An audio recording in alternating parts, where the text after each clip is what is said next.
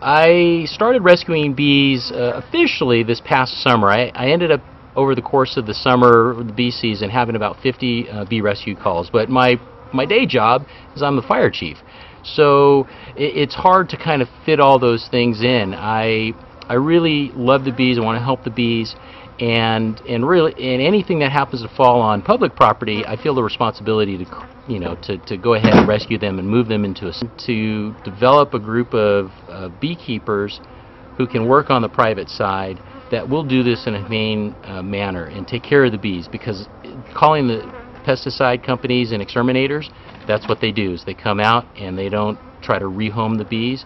They purely come out and they get rid of the bees, and by getting rid of the bees, they kill the bees.